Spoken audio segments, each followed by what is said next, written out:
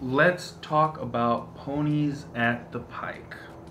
One of the biggest shows that all the Mustang guys look forward to. I had a lot of fun this year.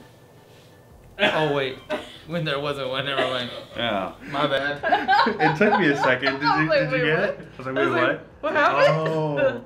Oh, who's the slow one now, huh? Yeah, I'm pretty slow. So Ponies at the Pike, for those who don't know, is essentially one of the biggest, highest caliber, because of venue, Mustang and Ford owner specific car shows here in Southern California, specifically here in LA. And do you think it's bigger than Fabulous Fords? Not bigger. I would say Mustang-wise, it is bigger. But this is actually a car show. No, it's the I think biggest. it's what you said, the venue. The Yeah. venue is Yeah. gorgeous. That you don't always get to do. You don't always get to see. You don't And always another get to thing, the cars are judged by the community. By the community. It's not. Yeah, So I don't think it's obviously not on a number base on paper bigger than Fabulous Fords, but it is, in my opinion, a more elite show, a more higher caliber, higher quality show, mostly because of the venue that it takes place at. It is a gorgeous venue, beautiful lighthouse in the middle of like a wonderful spiral like concrete trail right in between the bay. You know, it's Queen gorgeous. Mary, Queen yeah, Mary everything's there. in the background. Beautiful. It's beautiful, Beautiful venue. absolutely beautiful in Long Beach. So recently, you know, their show was scheduled to happen October the 13th, 14th? 14th. And due to some rain the night before, the show was postponed, okay? Now, I think for the most part, we all agree that postponing the show because of rain was probably a good idea, simply because we park on grass. Yep. Yep. And so getting the cars to park on the grass, it's slippery. Yep. Which we had issues years prior. 2 years ago, remember? Yeah. Mhm. Yeah.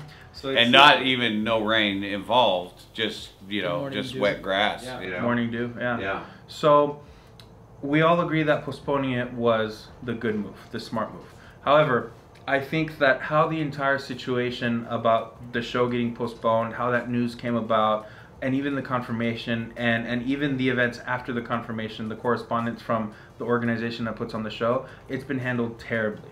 And I think that we can also agree on. Yes? Mm-hmm. Okay. Yes and no. Yes and no. So this is where her and I are kind of on divided sides of the spectrum. We did argue about it in terms of, you know, she feels for the organization. I feel for the individuals. That doesn't mean she doesn't feel for the individuals, nor does that mean I don't feel for the organization. It just means that, you know, she sees it from the organization's perspective, whereas I feel bad for the individuals who didn't get their show. Do you want to go ahead and talk a little bit about that? Sure. Hi, my name is No. So, I've put on big trade show events before. I've been through that process, so I understand where they're at right now. I think, so one of the big things that I saw online is that everybody's asking for a refund, especially the out-of-state people, which this is the reason why I say you're not going to get a refund, or you need to hold off for a little bit. When they went and got the venue, because it is publicly owned by the city, or it's public property but it's owned by the city, you have to pay for permits, whether that's like 8 different permits or whatever. It's expensive. When I went online to go look at how much that venue costs for a day, I was seeing it between $15,000 and $30,000 for the day.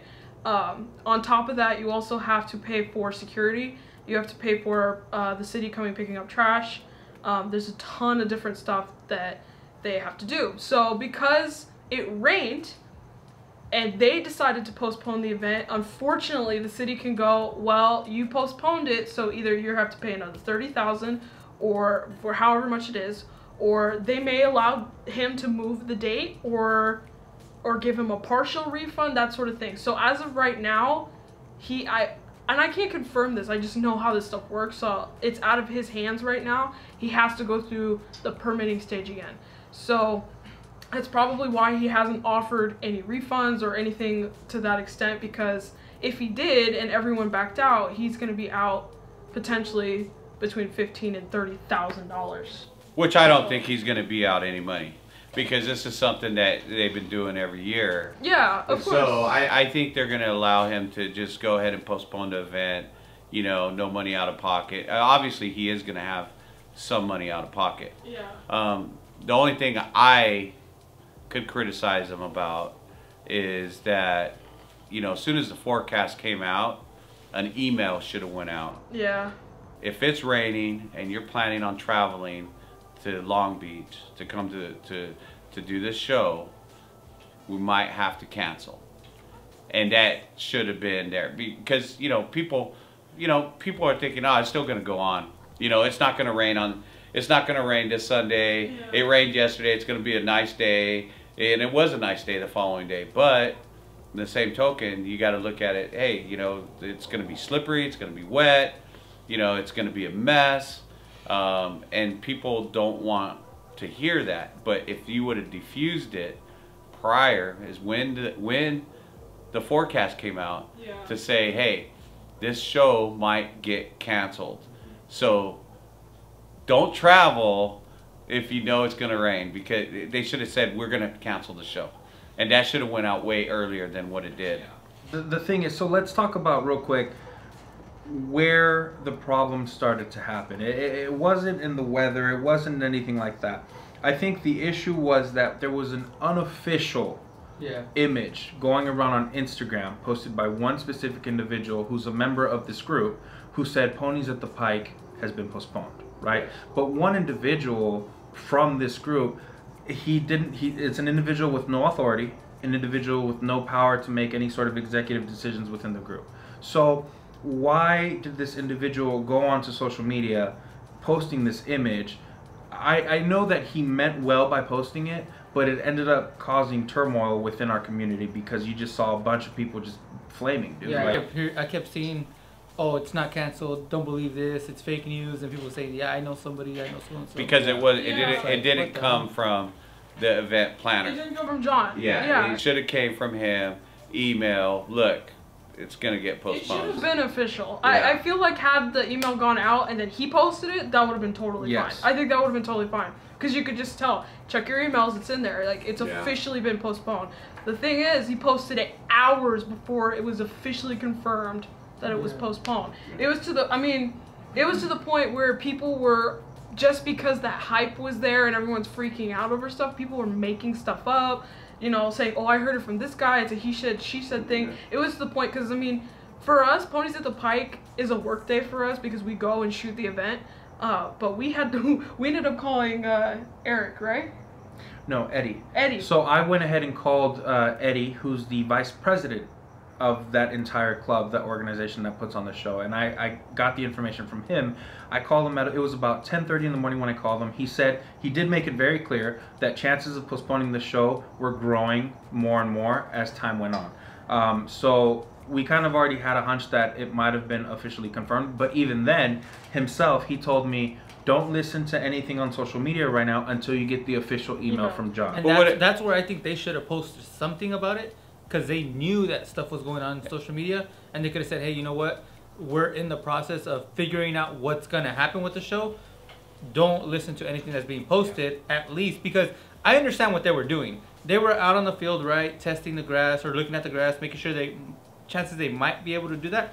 They should have said that. Keep everybody updated instead of having everybody guess, and everybody was fighting against each other, saying that you were right, you were wrong, you were right, you were wrong.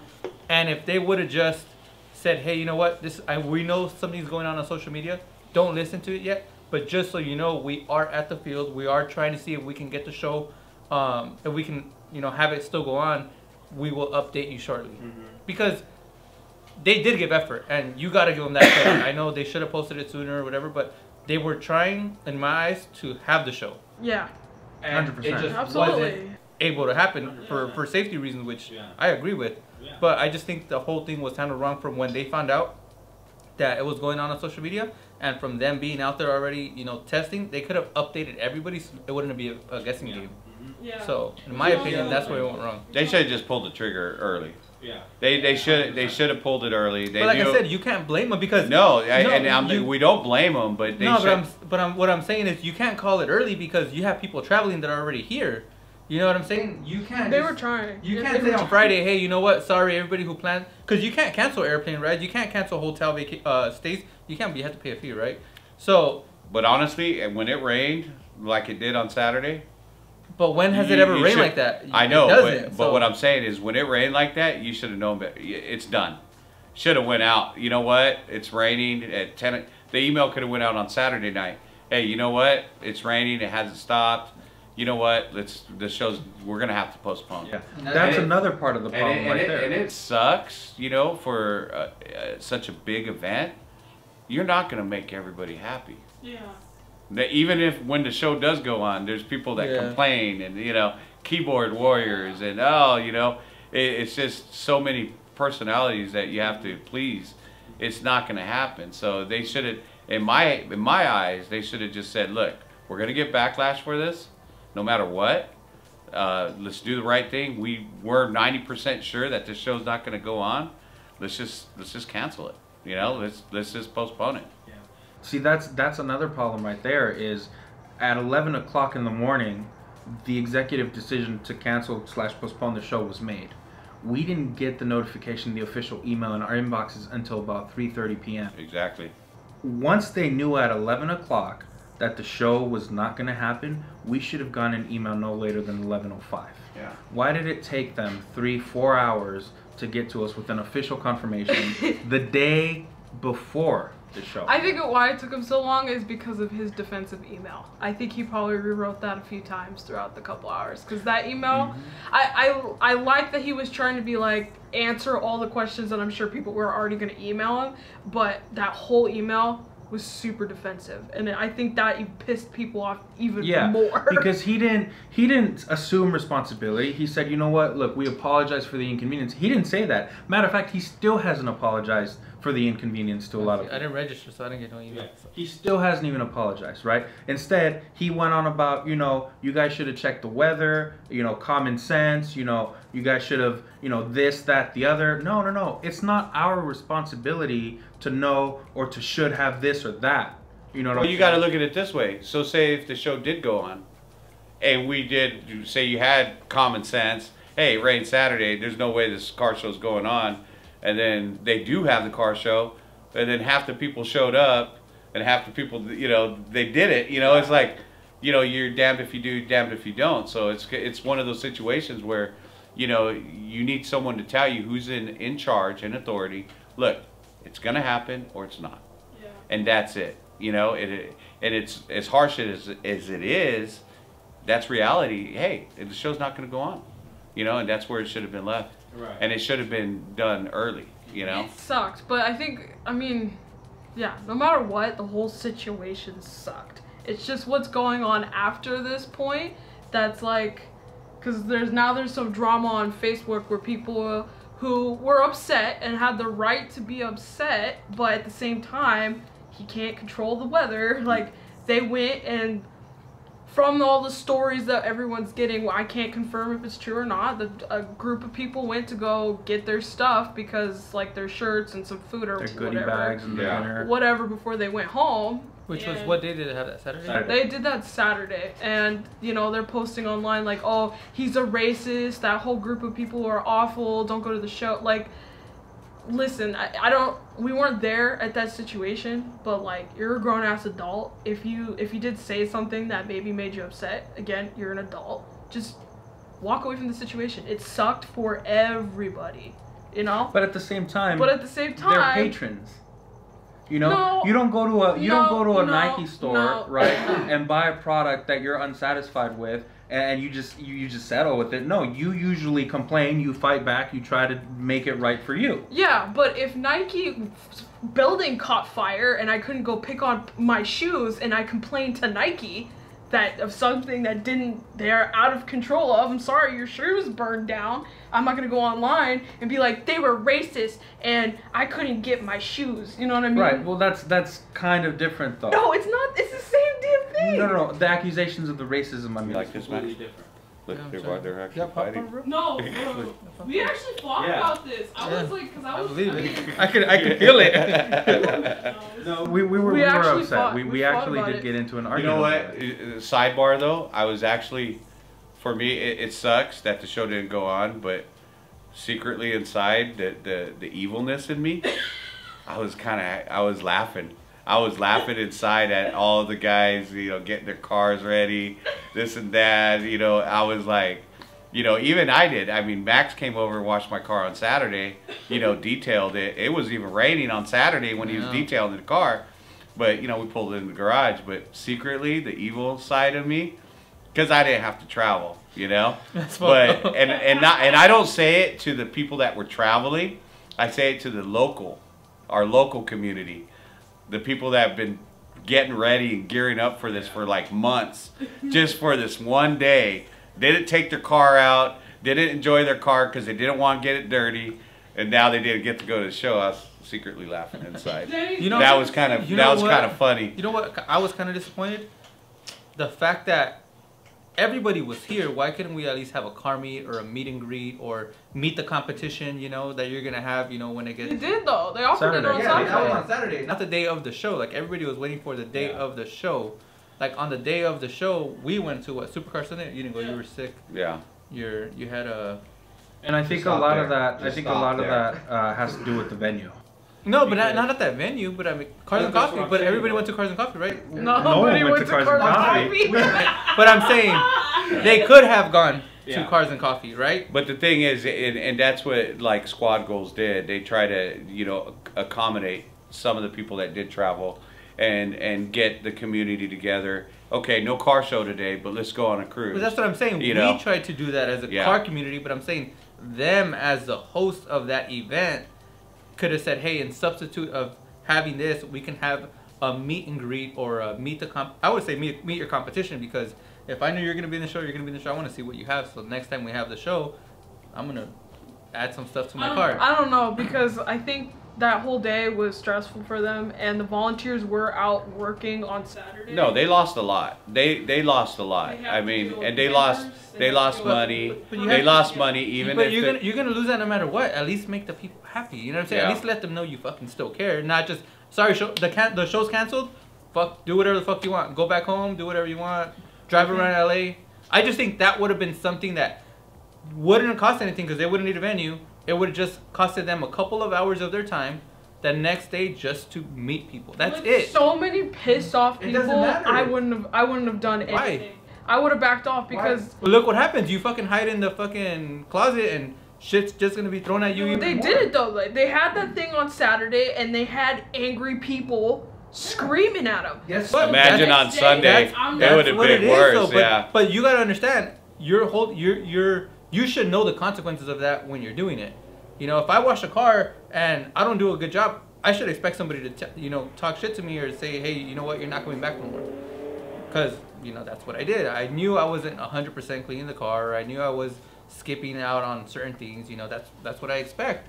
But, like, when you host events like that, I just think not so having you're saying to have like a consolation prize, right? Something else. But I see what you're saying. No, I know what you're saying. You're saying to maybe do something else to accommodate. Small. But I think I'm going to take their side. It's too many people.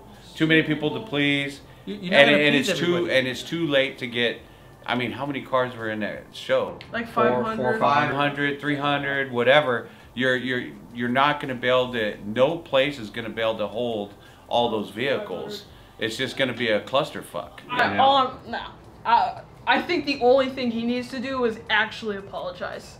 And again, I think we all know it wasn't his fault. It rained. He doesn't control the weather, but he needs to just apologize. Whether it was his fault or not, just say, hey, you know what? I'm actually really sorry that people who drove out here or flew out here or whatever, I'm sorry that this happened.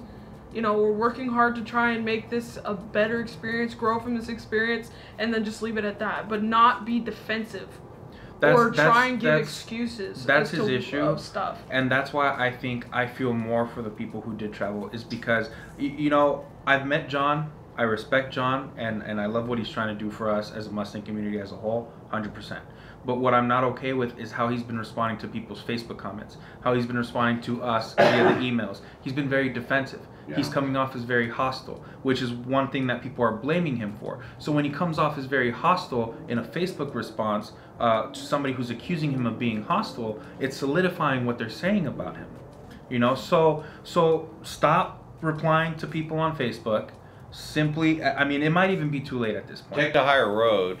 You take the higher road, and you know, it's just, you know, like for us, I mean, I don't even remember what I paid for registration or whatever, but it's not a lot of money for us, you know, whatever. It's a car show, and whatever happens, we'll see what happens if there's another date or it gets refunded or whatever. But you know, it just kind of sucks for those diehard car enthusiasts that did travel, but there's some of these people came out a week early, so you know, no one knew it was going to rain on Saturday. So you know, it sucks, you know, and it sucks, you know. People, that's their vacation time, you know. No, it sucks. And obviously, BCMC and John, we're not expecting them to refund people for their hotels. Yeah. And where I'm at is, I think at the very least we did have a lot of people from out of town, but I promise you they don't outnumber the locals. Yeah. So spend a little bit of time, look at the people who are from out of town. If they can come back for the postponement date,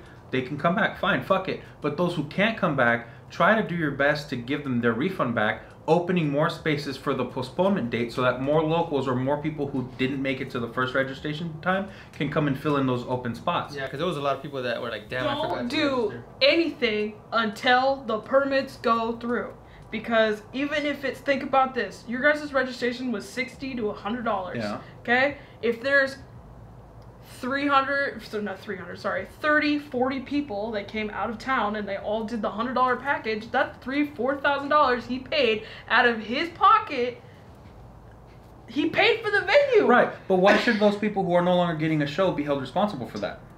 You signed the thing. It said you don't get your money back off after Yeah, August but that was 15th. under the promise that they were going to get a show. They Now are they're getting a show. No, it's just postponed. not those individuals. They're getting a show. Not those individuals. Because maybe they can't come to the next date. Exactly. That's not his Because fault. You signed I just think there's a way to figure it out. I think you have a good point. They're gonna lose that money, but they're gonna get it back when somebody else registers.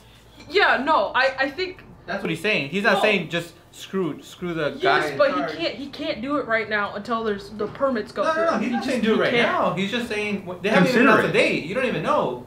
That's all I'm Yeah, saying. all I'm he's not saying saying is do it right consider now. it. I'm saying consider it. When you find a date, like you said, those people that can't make it, that confirm they can't make it, all right, cool, let's refund you your money. Okay, guess what, guys? Now we have openings. Because I know there's a lot of people that wanted to go that didn't sign up in time.